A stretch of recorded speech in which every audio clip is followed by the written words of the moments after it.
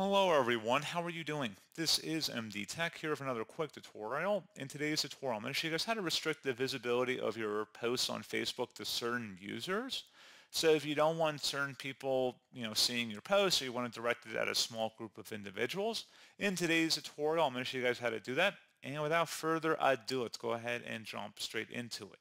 So all you have to do is start by opening up Facebook if it's not already open, and select your profile icon in the top right, left click on that, and select Settings and Privacy. Now you want to select where it says Settings. Underneath Most Visited Settings in the center of this page, select the Blocking button. You can add people to the restricted list.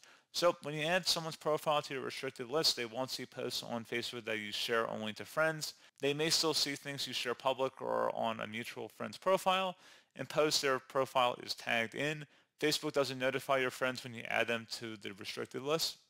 You can go ahead and select the Edit button, select the Add to Restricted List, and you can add a name of someone, and then again, they'd have to be a friend, of course, on your profile, and then you would just add them. And if you want to see your restricted list, you can just select See Restricted List here, and if anyone was in here, you could just delete them or remove them from the restricted list by Xing them out, and then it would save.